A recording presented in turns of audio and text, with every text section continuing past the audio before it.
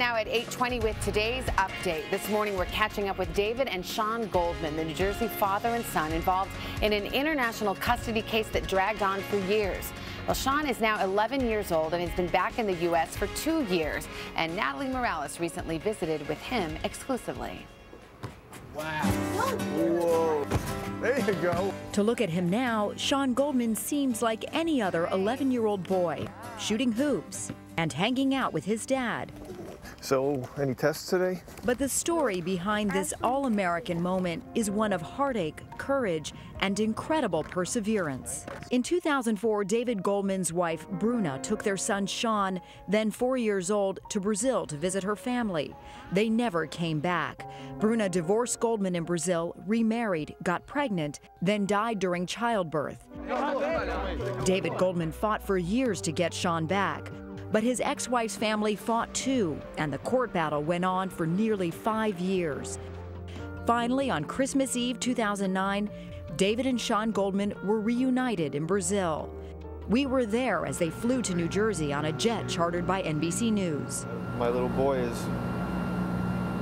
5 feet away, sound asleep, peaceful. Is it great just being around him every day?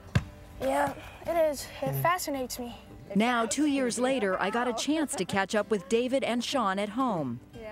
What do you remember about 2 years ago? Coming home and seeing all the snow.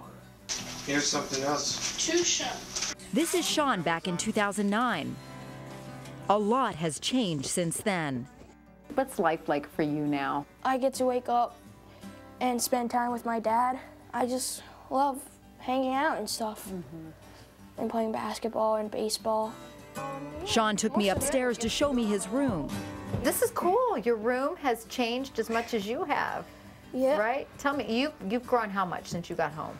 I'm not sure. I think I was 4'11" when I came here. I think so, yeah. And you're now about 5'4". And a half. You're stretching. What are your favorite times together? I know you guys just went fishing. I hear you caught something pretty crazy. A barracuda, or 2 barracudas. You caught 2 barracudas? Yeah. Oh my, were you scared? I would have been freaking out. No, but they were really big and strong. Sean's big moment will be featured on an upcoming episode of the show Bass to Billfish on the NBC Sports Network. Right on! Coming up! Whoa! I'm still processing everything. He loves being on the water. He loves anything to do with the ocean. Swimming, getting shells, surfing, fishing. So that was a very, very fun memory. A memory David Goldman will cherish after missing so much of Sean's childhood. Now David continues the work he started on the Bring Sean Home Foundation to help other families in similar situations. But he doesn't dwell on the past with Sean. Does he talk about life in Brazil, or has he sort of shut out the past? He doesn't ask questions about it.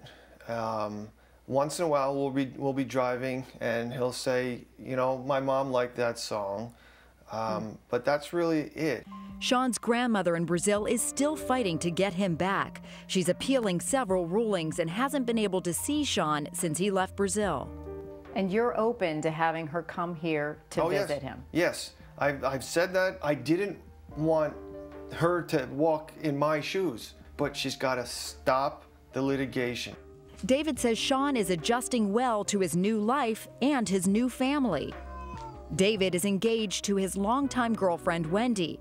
They live together along with her 2 sons, Dylan and Jesse. Just a boy living a life his father fought so hard to restore. Sean even told his dad, "I'm glad you never gave up on me."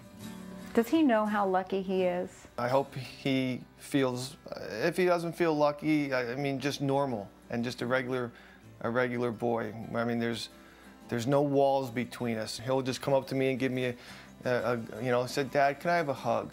And just to hear him say that and then to be able to go over and give him that hug, it just, it's very special.